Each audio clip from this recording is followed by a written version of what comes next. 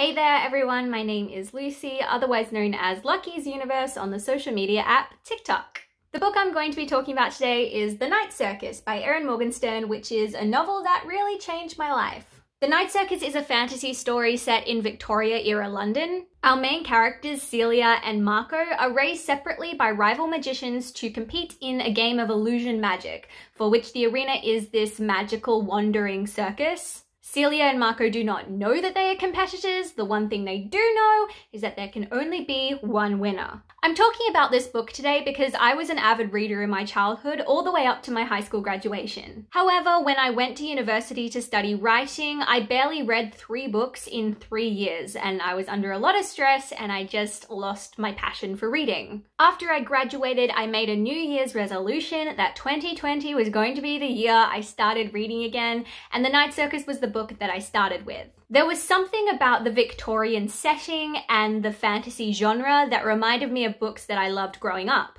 Due to the pandemic and lockdown, I started involving myself more in the online book community, and that's how I found TikTok, a social media app that focuses on short-form videos like dancing, comedy, and education. I started making videos about the books that I was reading and comedic skits about the highs and lows of being a reader. Since March of 2020, my TikTok channel has gained over 230,000 followers made up of readers of all ages. I use my channel not only to talk about books, but also important issues in the reading community, such as the need for more people of color in our literature and our publishing agencies, and I also feel very strongly about representing the LGBTQ+ community in the books that we read. I love being able to reach out and share my newly rediscovered love of books with a wider community, and I'm happy to say that The Night Circus played a foundational role in that.